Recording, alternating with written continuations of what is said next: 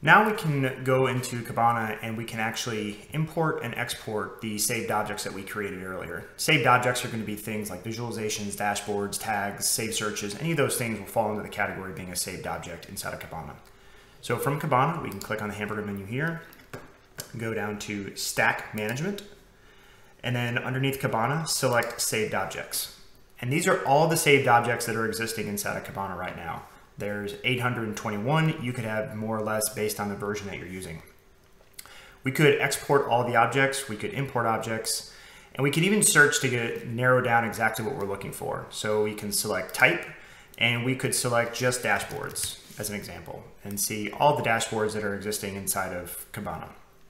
We can nest some of those searches with tags and say, I only want to see the ones that are tagged as security, like the ones that we created earlier. You could also look at threat intel ones, which are coming from FileBeat, that we ingested threat intel data through FileBeat a few versions or a few videos before. So from inside of here, we can export our saved objects and you can import them. And the value here is that you can share these with other people, and whether they're inside of your organization or different partners. So if we remove the tags,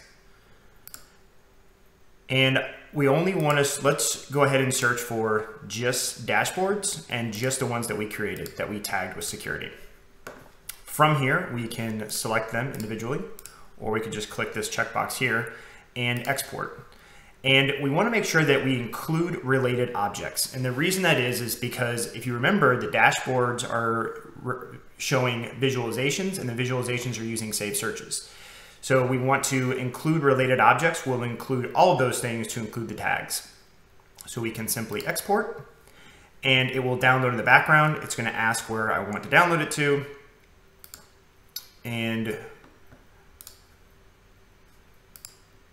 we can just download it to the Packt pub folder and click save, and it will download as an ND.json file.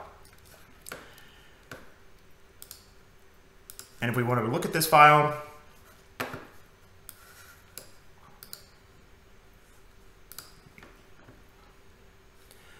we could see that it is a JSON file. However, it is in new lines. Everything is on its own line. This is really hard to kind of look at and read. However, this is what the file looks like. Now from here, if we wanted to import dashboards, so if somebody were to provide them to you, you can simply click on the import button here, and it will ask where you want to get it from. So we're going to get it from where we just downloaded it.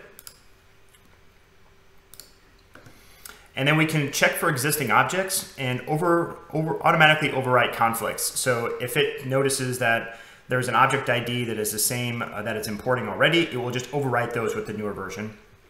Or you can create new objects with random IDs, which will duplicate all the things that you have there. So we're going to automatically overwrite the conflicts and then import.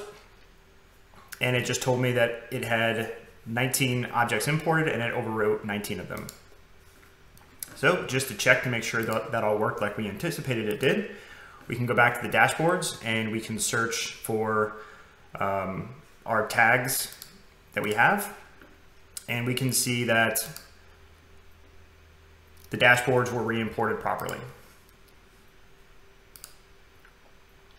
and showing all the data that we were expecting to see there before. Next, we're going to import and export detection logic rules from the detection engine. Just like Kibana saved objects, this is extremely helpful if you want to share these across your organization through peers and partners so that more people can use your detection logic to get more eyes on campaigns and threats. So to start with, from inside of Kibana, we can click on the hamburger menu and go down to the detections section of the security app. Click on Manage Detection Rules. And then the rule that we created, the custom rule, the network traffic test, we'll export that. And you just click on these three little buttons here, three little dots, and click Export Rule. It'll ask where you want to save it. We'll save it onto our disk. Rules under bar export, it's an ND.json file. Click Save. It will save it. And then we can, if we were going to import a rule that somebody was to provide to us, we can click on the Import Rule button. It'll ask us where the ND.json file is. You can click on it and then hit open. And we want to automatically overwrite saved object with the same rule ID. This will be if, for our example here, in that we exported it and then we're going to re-import it. In the event that somebody was to provide this to you, you probably wouldn't need to do this because you would not have the same rule ID already. But we're going to automatically overwrite, so it will delete the old one and add this one back in. And successfully imported one rule. And it is already activated. It's version 2.